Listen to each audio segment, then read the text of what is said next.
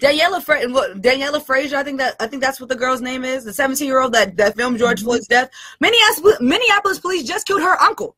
You're gonna tell her that police brutality is not a problem? That we shouldn't defund the police? That we shouldn't fight for these things? You gonna tell her that? Are you gonna tell her that?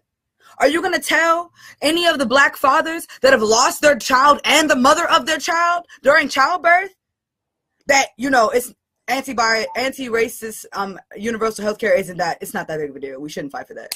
Are you going to tell any of these unhoused veterans that served your country like I did, that served your country, this bullshit ass country, that are out here fighting mental health problems and drug addiction? Are you going to tell them that their homelessness and that their position, that is not serious enough for you to fight for?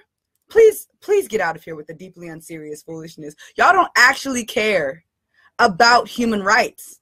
Because if you cared about human rights, you would care about everyone's human rights, no matter how uncomfortable it made you. Because I can tell you, there are a lot of things that I'm sure my privileged ass is going to lose out on when I get to the system that I actually want. But I would rather have full equity. I would rather have true community compassion and real transformative justice in my society, and have real community safety that is sustainable, than have riches and wealth for myself. Because I understand that's not going to make anything materially better.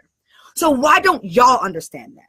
That's what I was telling you guys about like these circles and stuff like that. It's more important to liberals to still maintain that social circle, even though they just told you months ago that we should fight for these things. Let me tell you, people's like true faces are starting to show, right? Everybody notice this? Some of the same people that told us we need to be out in the streets and we need to fight for this stuff are sitting at home. Why is that? There are some of us who are like really out here fighting for this stuff. I know Afeni's going to be speaking at the march in DC. I'm going to MC the one in Boston. Like, we're really going out there trying to fight for this stuff. And I sat back here and I waited and I waited. And I was like, let's see if other people talk about it. I mean, it's been me, it's been like FHL, Vanguard, Franco, but it's been all the smaller channels.